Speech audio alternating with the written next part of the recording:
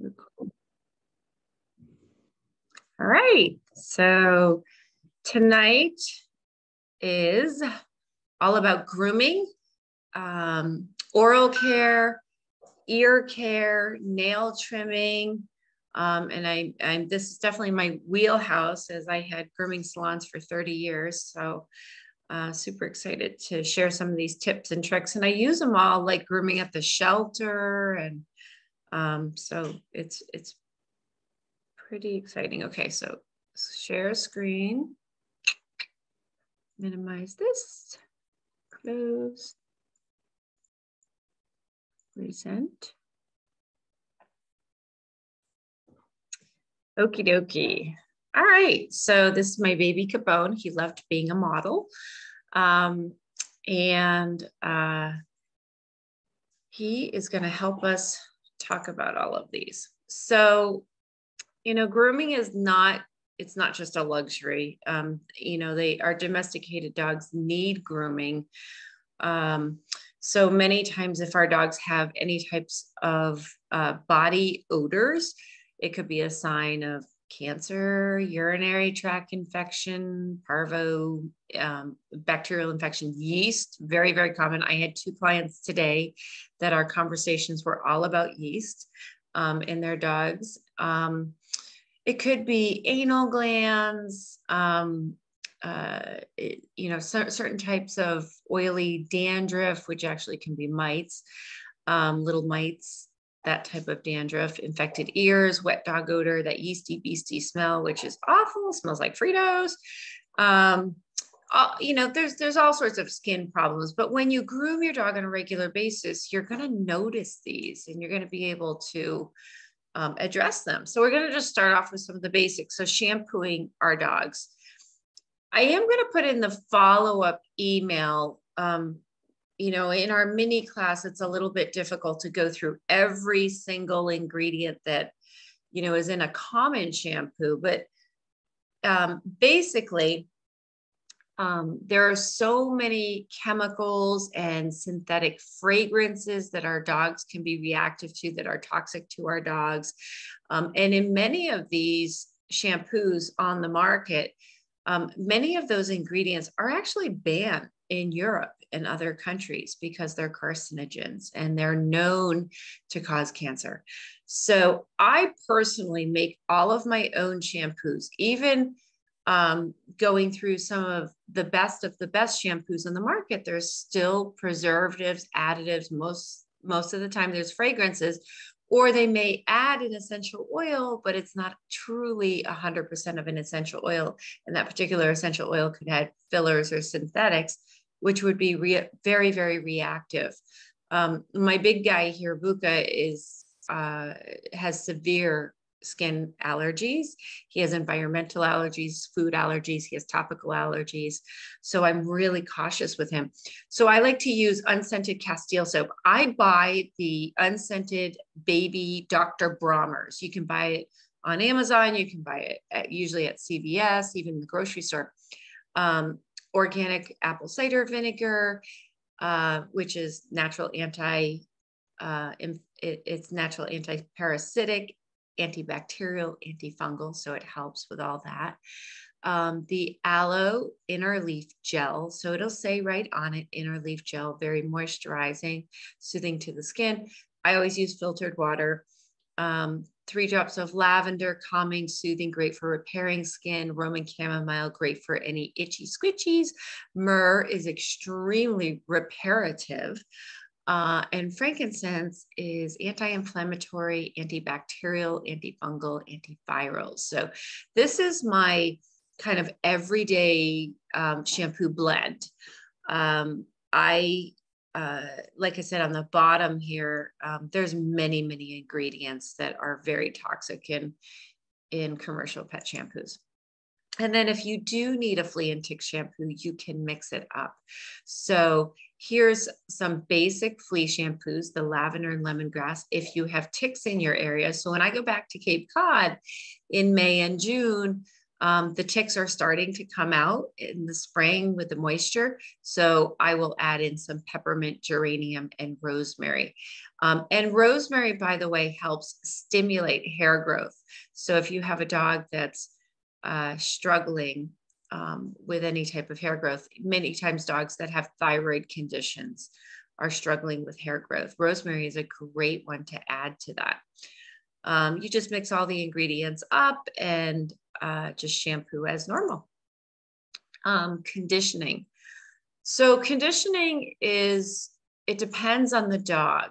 If you have a dog that you're really struggling with yeast and an overgrowth, you don't want to add moisture to that dog's skin. So you want to probably use that first shampoo, the antiseptic shampoo. That's phenomenal. Long-haired dogs like Bean, the little Pomeranian I had, or if you have a Maltese or Bichon or the Doodles, we have so many Doodles right now. Adding a conditioner, it not only cuts the shampoo, so you reduce the risk of leaving shampoo or suds on a really coated dog, but it also helps with those mats. It helps slip mats out in those tangles. I don't think I could brush Bean out. You'll see, she has such an incredibly thick coat now. Could you excuse me 1 second? Buka is eating a shoe. Give me that.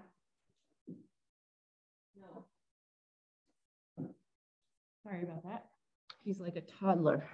I do like to use a conditioner when I condition my dogs. I use the doTERRA conditioner because I know exactly what's in it.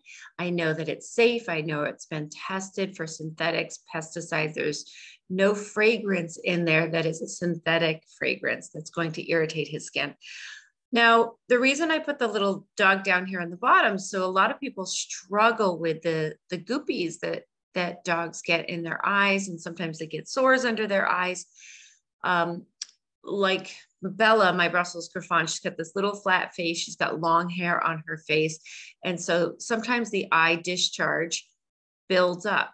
You can use a very, very diluted conditioner. So I might take maybe like a tablespoon of water, filtered water, and I'll put a pea-sized drop of conditioner in there, mix it up in a little glass bowl.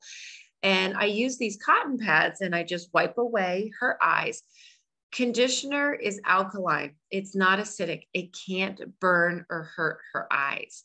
So, many times when I'm grooming these dogs in the shelter and they're completely matted, their eyes are really a mess there, I'll take that cotton pad with a conditioner, soak it, and really work it off with some warm water. And then I use my little flea comb. And because the conditioner is slippery, those eye gookies slip right out. So I clean Bella's eyes every morning with that conditioner blend. It keeps everything out of there. She's never had any type of eye infection, any type of wrinkle infection. This is great for bulldogs. This is great for Shar-Peis. And like I said, those long-haired dogs. Then some maintenance in between. So like Bean, she's long, she gets staticky, and here in Florida, we got all these crazy little prickers and stickers and everything. So I love to use that leave-in conditioner that we have. I just lift her coat up, do a light mist in there, and then all those little prickers slip right out, keeps her moisturized. And then Buka, he's more on the drier side, a lot of labs and dobies, those even Frenchies, pugs, they've got that shorter hair. You might have the heat on. If you're in a cold area right now, you might have forced hot air heating system. You might have fireplaces and coal stoves going, and your dogs may be drying out like crazy. So the root to tip serum, you just put 1 to 2 pumps in your hand and then rub it through their coat. And as you can see, this is Buka Shine Serum. He's absolutely gorgeous. It keeps him nice and moisturized. And I really, really love the smell of it. So if a dog is struggling with, any type of skin challenge, Epsom salt soaks are wonderful. Super, super easy. You fill the tub, and you use, in a regular size tub, you'd use about a cup of Epsom salts. But if you're doing it like in the kitchen sink, if I do Bella, I might put a quarter of a cup of Epsom salts and then add my essential oils that she's requiring. I do recommend, your pro tip is to mix in your essential oils into your Epsom salts first and then put them in the water. They disperse much easier. But here's a couple ideas. So if they're struggling with a little arthritis and it's cold out, a nice Epsom salt soak with frankincense and copaiba is wonderful. Really, really helps soothe those muscles and joints. Itchy skin, lavender and Roman chamomile are my go-tos. If they're stress balls and really struggling with anxiety, serenity, and balance is fabulous too. Basil and Purify, great for hives. We did have a little problem where Bella sat in some red anthill here. So we went for our Basil and Purify that removes the hives and the welts almost immediately. Lemongrass lavender for yeast. So a lot of dogs, especially Cocker Spaniels, Springer Spaniels, they struggle with yeast infections, especially in their toes and around their nail beds. So lemongrass and lavender is great soak, on guard for overall immune boosting, antibacterial, antiviral, antifungal. So then you add the dog, you soak. I recommend about 10 minutes if you can. And then you're going to rinse, lightly rinse them, dry them, brush them, repeat as often as you need. If you're struggling with a skin infection, you may need to do it once a day. And then always, always, always, always treat them, reward them for a really good job done, for standing in the water, talk to them the whole time. So that way you can get them to stay for about 10 minutes and just really make it a really nice, relaxing environment for them. If you are going to do an Epsom salt soak and your dog, perhaps doesn't like the water, doesn't want to soak, which many don't, then you might start with the diffuser 20 to 30 minutes prior with a relaxing blend to help them relax first. But I have really always been able to get rid of rashes and, over those overactive sebaceous glands by doing these Epsom salt soaks. Then now that we've washed them, we need to dry them. So air drying, super easy, right? You wash your dog, you just let them be. But the problem with that, if you do have a dog that has any type of moist dermatitis, they can grow fungus between the pads of their feet, their armpits. Bulldogs, you should never, ever, ever leave a bulldog or a Shar-Pei wet. They need to be dried in all those wrinkles. If it's a coated dog, like a doodle, then they could mat up and as the water evaporates, the mats, they're like cotton candy and they suck themselves to the skin. And so then, when you're trying to brush that out, you'd be brushing the skin and you could risk skin irritation. Labs, Goldens, things like that. If they can get outside when they're wet, they're definitely going to go roll. Towels are a great option.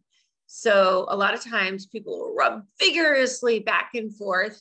If it's a coated dog, it will mat.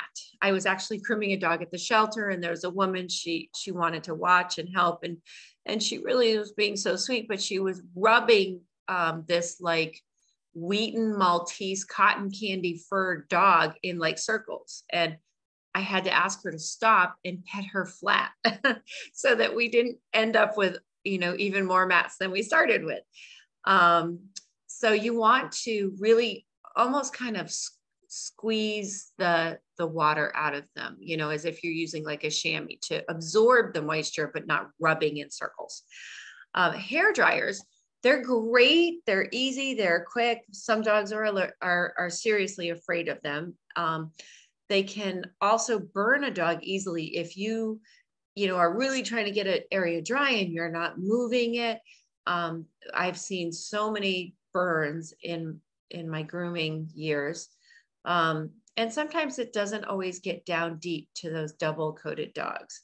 For a dog like Bella, who has very, very thin hair and she fluffs easy, I could probably get away with a hair dryer really moving it, but I would keep it on low, and I would keep it on I like to circulate room temperature air and not use heat on them because I don't want to dry their skin out. So one of the best dryers for a coated dog would be the high velocity dryers. They're adjustable. You can turn them high and low, so you can make them super quiet for a dog that's nervous. It helps remove undercoat without you brushing their skin, saves time and money. So dry brushing, this is just you brushing at home kind of maintenance stuff, but it does a lot more than just brushing the hair out. You're going to eliminate dead skin scales. You're going to enhance blood circulation. It actually helps cleanse the lymphatic system because you're getting that blood flowing, which is super important. It helps rejuvenate the nervous system. It improves digestion, kidney function, helps relieve stress. All these are great things. This is, I've posted a lot of this stuff. Many of you have seen this in my 30-day doggy detox because it's so important to brush your dog. Even a short-haired dog, you can use one of those grooming gloves and just to stimulate their hair, stimulate their skin cells and their lymphatic system. Great bonding time. It gives you a chance to notice lumps, bumps, any lymph nodes that might be inflamed, any discharge that might be in their ears, any mats that might be arising. A lot of times I pet Bean behind her ears very often. She likes that, but I'm depositing the oils from my finger in the hair behind her ears. So she develops these tangles. They actually call them love mats because I'm giving her so much love, I'm causing these tangles on her. So I have to be very diligent about brushing that area. It removes undercoat. It distributes their natural oils so that they continue to produce them on their own, keeps the pores open and draining. So I recommend, I brush my dogs. I will be honest, I do not brush my dogs every day, but I do brush my dogs at least 3 to 4 times a week. I brush everybody. Brushing and combing. So you want to brush a dry dog. You never want to brush a wet dog. The tangles just don't come out. You want to brush in layers. And this is what I'm going to show you with Bean after we're done. You want to start from the bottom and work your way up to the top. So a dog like her, you can see she's a big fluff ball. She's got this incredible double coat. She's got this short cotton candy fur underneath these long guard hairs. If I just brushed the top of it, I would never get that undercoat out. When I first got her, she was like a lamb. If I sheared her, it would have come off all in one giant chunk because she was so matted. You never want to comb a mat out. You always want to go back to the brush and separate that hair because it doesn't hurt them. If you hit it with a comb and pull it, it really hurts them and they're not going to like this grooming experience. You want to use the wide part of the comb first and the small. And you want to concentrate on friction areas. Like I said, I put love mats behind her ears. She tends to get matted under her armpits. She gets matted where her legs are connected to her tummy because of her running. So friction areas are very commonplace. These are, and you don't have to have a lot of equipment. These are the 3 tools that I brought to Florida with me, and I'm grooming all these dogs at the shelter. And I have the wide and the small tooth comb all in one. They call this a greyhound comb. I have this slicker brush. So slicker brushes come in many shapes and sizes. This one has long teeth. You can see very, very long teeth here. And it helps me get into that deeper undercoat of hers. And it has a slight bend in it. I highly recommend those for dogs that are undercoated and matted, or they get matted like doodles. And then this is a little slicker, but it's super soft. It's got very, very gentle bristles. I could never use it on Bean because her hair is too thick. But for Bella, who's got very, very thin, wispy hair, it's perfect when I comb her out. So then ear cleaning. So this is my ear cleaning recipe. You know, a lot of people struggle with dark discharge in their ears. That's usually yeast, generally speaking. Yellow discharge, most likely a bacterial infection. So I make these ear cleaning maintenance pads. There's a lot of ear cleaners on the market, and the majority of them are alcohol, and they sting and they burn your pet's ears. And so they, a lot of people say, oh, I get out the ear cleaner and they run. It's because it hurts. I love this recipe. I make a big batch of it. I use lavender, geranium, frankincense, basil, arborvitae. The reason I use all of these: lavender soothing, geranium is incredible for skin repair, and it's also a great bug repellent, just in case there were any ear mites. Frankincense is antibacterial, antifungal, antiviral, and anti-inflammatory. It takes out any, any cooties that are going on in there. Basil, like we had said in the Epsom salt slide, is a great antihistamine. So if it is red and inflamed, basil is going to help with that. And then arborvitae, again, amazing for any type of pest that may be living there. A little bit of hydrogen peroxide. I fill the mason jar with witch hazel. Witch hazel is soothing, takes away any itch and redness. Then I shake up the bottle, add some cotton pads, and they're ready for me to wipe out the ears. I clean my dog's ears twice a week. I clean my dog's ears on Wednesday and Sunday. That's our maintenance day.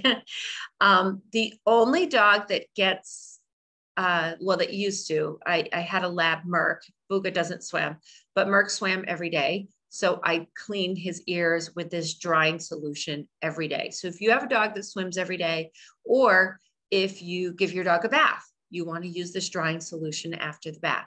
Or if it's raining constantly and your dog is getting, rain in their ears, you want to use this drying solution a little bit more often. Otherwise, the ear canal is L-shaped, and it can, in the bottom of the L is where the eardrum is. So that is where water can get trapped. It is the perfect place for yeast and bacteria to grow because it's warm and dark.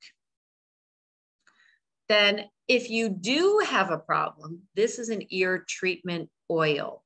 So what you would do is clean the ear out, flush any of that yuck out of there, but then you're going to want something that's going to be a little more long lasting and treat that oil. You're not going to drop this oil in their ear. You're going to mix this blend up, and it's the same ingredients, except you're using fractionated coconut oil. And you're going to use this once a week. And what I do is I put a little bit on a cotton ball and I just wipe the inside of the ear. You don't have to have it get down deep. Aromatically, it's going to get down deep. I do that once a day for 7 days. And kind of see, for a really stubborn, especially yeast infection, you may need to go 10 days. So oral care. This is a biggie. So many dogs are struggling with bad teeth, and, just a little trivia, I guess. Each tooth is related to a different meridian in your body. So each tooth, whether it's ours or theirs, is related to a different organ in your body.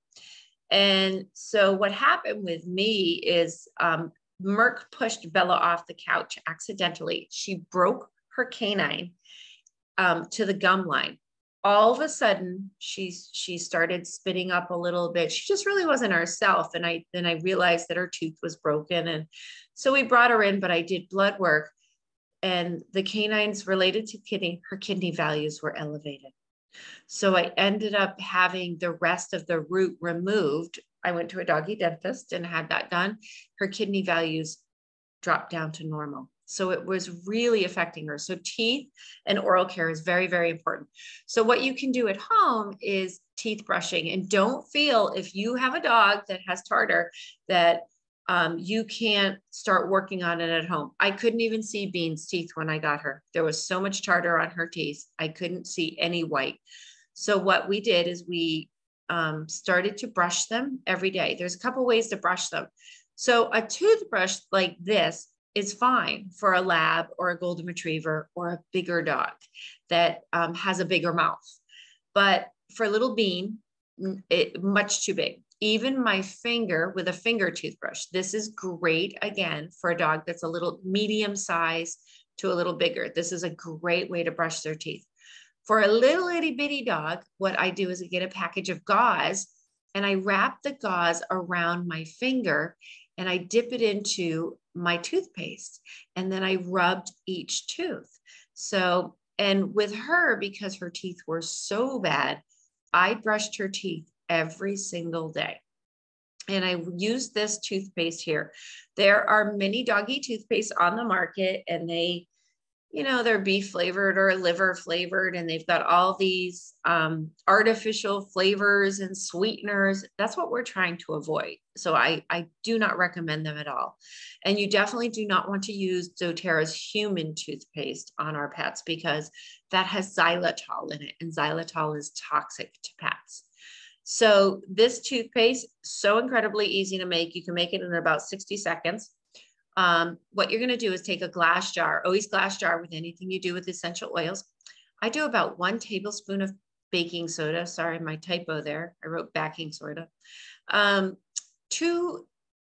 teaspoon of baking soda, excuse me, 2 tablespoons of raw coconut oil. That's the hard coconut oil you get in the grocery store, not the fractionated. 2 drops of the On Guard essential oil and 2 drops of the lemon essential oil. So On Guard essential oil is going to boost their immune system, but it's also for a dog that does have some gingivitis or periodontal disease, starting if you have a dog that has some red gum lines. This is going to help with any of that bacteria. The lemon is phenomenal for changing the pH of the mouth. And so you're going to brush your teeth. If you see a little bit of bleeding, it's okay. It just means there's a little bit of irritation. You definitely want to brush up in that gum line. Over time, that will subside. So then the second thing that I do is we alkalize their water. So like I said, lemon oil is, I put 1 drop of lemon oil per 2 cups of drinking water. So when I change their water in the morning, I always put 1 drop of lemon oil. I mix it, I shake it in like a mason jar, and then I pour it in their water bowl. And what that does is that prevents the plaque from mineralizing and turning into tartar. And so after about 2.5, 3 weeks, all of a sudden, I could start to see some of Bean's teeth. Like as I was brushing her teeth, I could take my fingernail and crack off some of that tartar. So it was starting to loosen up. And we just worked at it day by day by day. I got rid of all of her tartar. She has no tartar in her teeth. Then we give our dogs raw bone marrow bones. So they get to chew on these. This is great mental stimulation, but it's also a great way for them to scrape their teeth. And I don't recommend greenies. They're choking hazards. They're full of all sorts of strange chemicals and, you know, rubbery substances they cause blockages and obstructions in their digestive tract. So, you know, I always use, this is what they were meant to eat in the wild, is bones. And then being on a prey model diet, low carbs. So carbohydrates feed tartar. So dogs that are on a kibble diet or on a high grain diet are dogs that we see a lot of tartar in. So feeding them a prey model diet of raw meat, you know, and our last class is on nutrition. So we'll take a deep dive into that, but we've talked about that quite a bit in some of these classes. And last is nail care. So nail trimming and filing, very, very important. I want to just first of all explain right here. So here's the nail, and there is a blood supply and nerve supply right here, the pink. This outer area is what we can trim off. So what happens when a dog's nail continues to grow and grow long is the quick grows with it. That's why when you go to the vet and you're like, you know, cut my dog's nails short, they can't cut them back here, because the quick is here, the nail supply is here. So what you have to do is, you know, my dogs get their nails done every Sunday when I do the ears and the teeth. So every week, once you trim them, You see down here, you trim them, the quick recedes. I trim them back further, the quick recedes. So that's how I got Buka's nails to these little itty bitty nubbies. He came with nails that were curled and went around sideways like this, but just little by little, doing them once a week. And once you get them to this point, trimming is not necessary at all. I very lightly Dremel their nails. Now, you may say, there's no way I can even touch my dog's nails. And so what you have to do is set them up for success. And so I use this calming blend that we talked about in our emotional class, the Serenity, the Vetiver, the Balance. So I put a drop of one of each of those in my hand. I rub it on his chest. I put a little on the inside of his ears. I have the diffuser going before I start any of this grooming. And I will be very honest, I was able to do 1 foot, and that's really all he could handle in the first day. And I'd treat him and tell him how wonderful he was and really, really make it fun for him. But it took a while. He was like, a flopping fish on the floor. He was scared to death to have me touch his feet. So you may not be able to do it all in one sitting, but they will learn. So always reward them, make it fun, go slow. This is a great bonding time for you guys. Try, if you have to rush, then don't groom them that day. Just wait and move on. I am going to grab Bean and just do a really quick little demo because I know we're at 7:30, but I just want to show you how to work with a coated dog. And I want to show you how to Dremel that nail because I know that sounds a little bit scary too. So give me 1 second. Let's go grab her.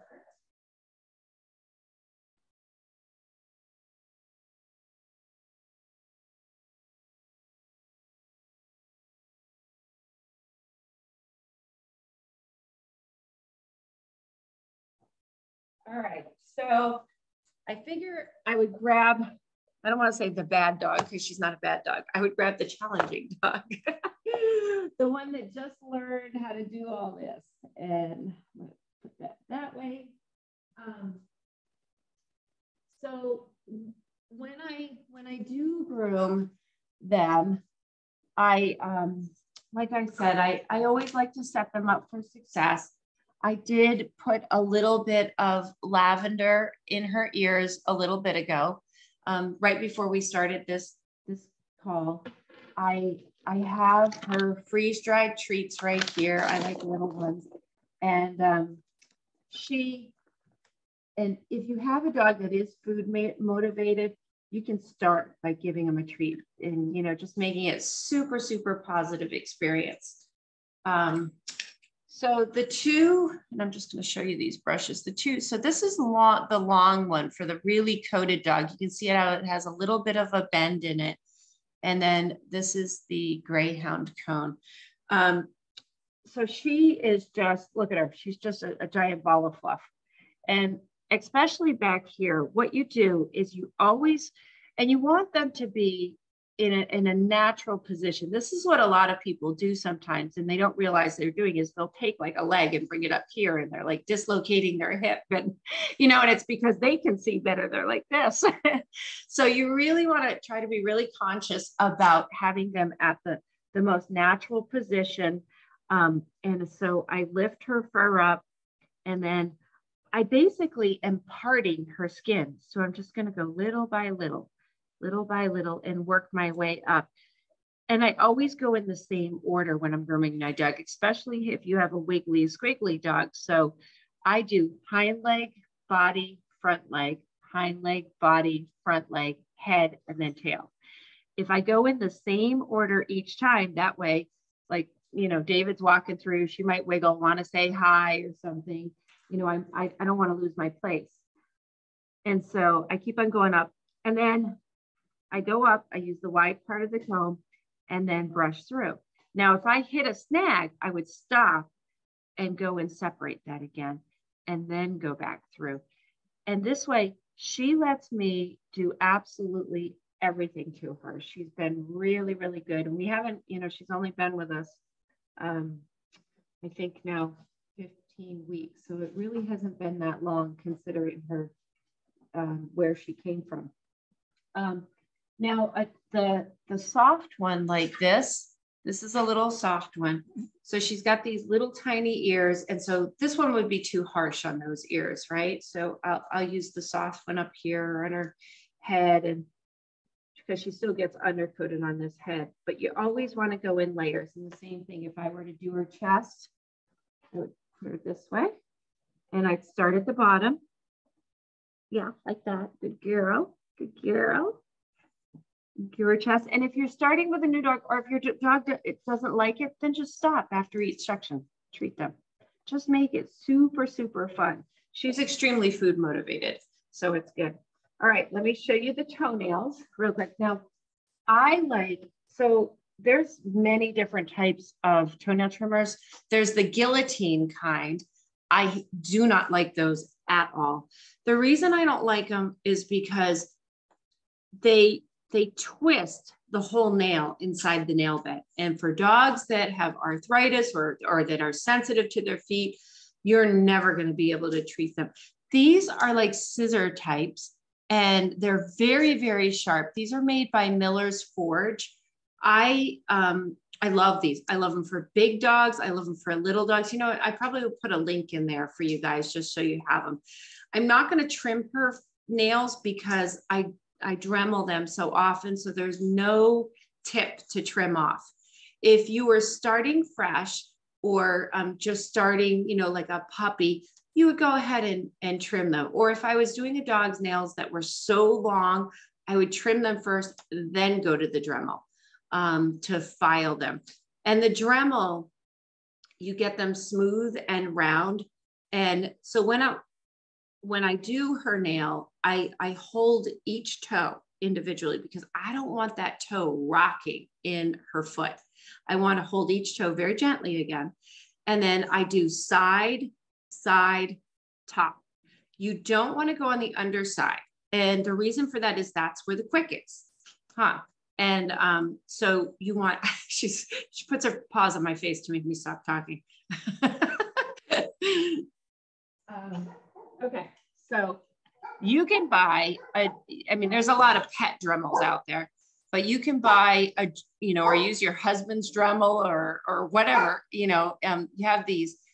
I like the ones that are adjustable, and you'll see when I turn it on, it's going to be a little bit noisy, but it's adjustable. So if I had a big Saint Bernard or Great Dane, I could really turn up that power to get through that. But she's little, so I just keep it on one. And what I do for a dog that's nervous or you're just teaching him is hold it away, and we're going to have fun, right? And let her hear the noise first. See, she's like, woo. And then I'm going to grab your toes and we're going to give you cookies when you're done. Kiss, kiss, kiss, kiss, kiss. So I've got her toe in my hand. I've got her secure. I'm just going to do one toe at a time.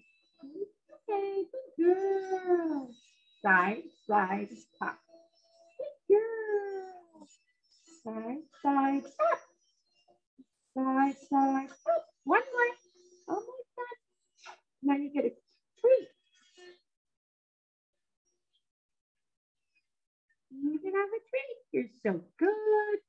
So this dog, she had bloody feet when I got her because she was living on a cage and her feet were raw and a mess.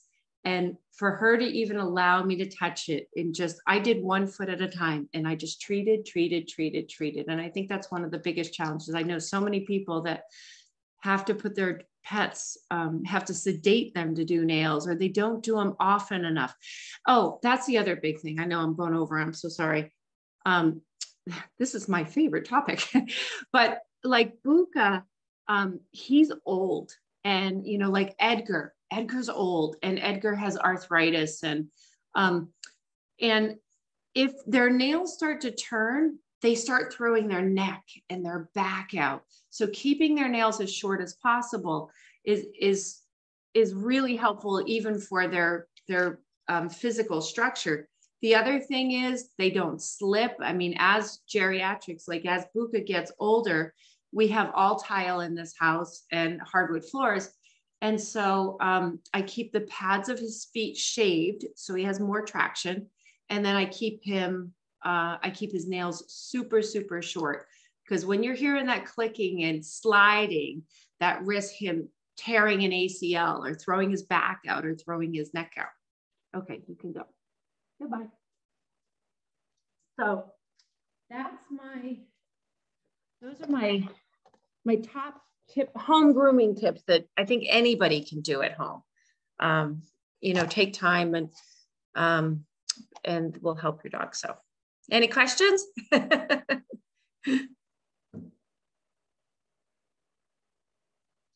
I have a step-by-step video on nails and putting toe grips on.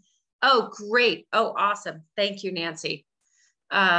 So toe for older dogs, especially if you have an older guy, like I said, keeping the nails trimmed back, super important. Keeping the pads of those feet shaped, super important. The toe grips that Nancy's talking about is you put toe grips over the nail, they're rubber grips, and they help them get traction. So as a dog ages and starts to knuckle and they can't really lift that foot up, putting those toe grips on is great. Another suggestion for an older dog, if you're getting to that point is, and our house kind of looks like this now, is that we have those runners, rubber back runners throughout the house so that he doesn't slip on the hardwood floors.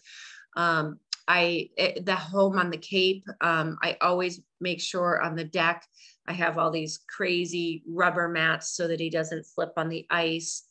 But I think that's pretty much it. There is a product called, what's it called? It's like Slip Away or something. And it's a spray. You can spray on the bottoms of their feet that gives them a little bit more traction. That's helpful too.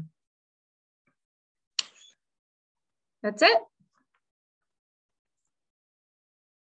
So Sherry Sherry, you want to share what you're doing grooming wise with Samson?